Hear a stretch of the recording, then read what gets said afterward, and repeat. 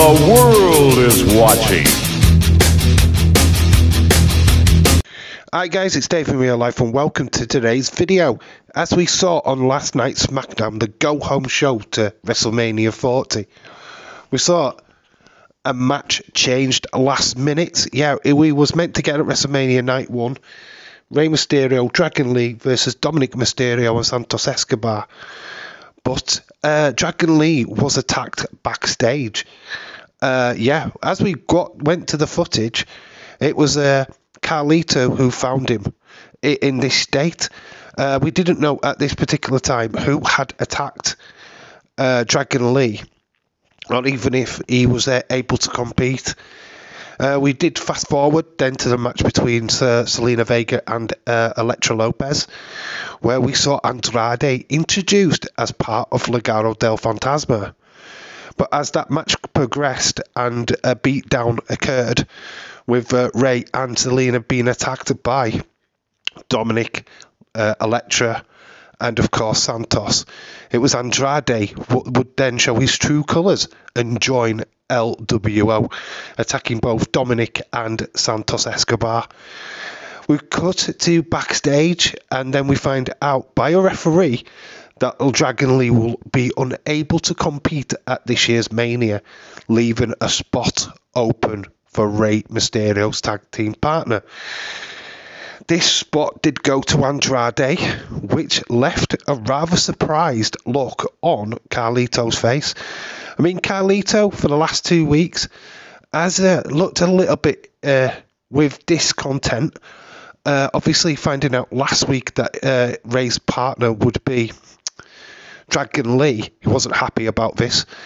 And, of course, we saw Dragon Lee being attacked. Oh, we saw the aftermath of him being attacked.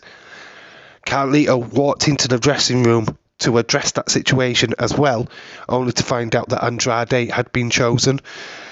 Yeah, I feel that whatever plan, what was in place by Carlito, has backfired twice. I think Carlito was looking to be Rey's tag partner at WrestleMania 40. And then when he found out it was Dragon Lee, yeah, no spoilers here, I think that Carlito attacked Dragon Lee, hoping that Rey would choose him to be his partner at WrestleMania 40. I do think this is also going to lead to a Carlito heel change. Yeah, I don't really like Carlito as a face. If I'm being brutally honest, he was well known as a heel. Joining Legado del Fantasma just seems the perfect choice. And I feel that with nobody really owning the attack on Dragon Lee on last night's Smackdown, it leaves really only Carlito as the main suspect, as he was the one who saw Dragon Lee first. I mean, he could have attacked Dragon Lee and then pretended that he was the first one there. Hoping that Rey would choose him to be his tag partner at WrestleMania. Obviously, it's all backfired. We will see this play out maybe tonight at Night 1 at WrestleMania, where that match is now taking place with Rey Mysterio and Andrade taking on Dominic Mysterio and Santos Escobar. Maybe Carlito gets involved, costing Rey and Andrade the victory.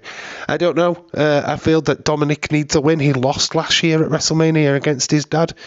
I feel that him and Santos are going to walk out victorious this time round. Yeah, honestly, Carlito is certainly one to be looking out for at WrestleMania. Even if not WrestleMania, definitely next week's SmackDown.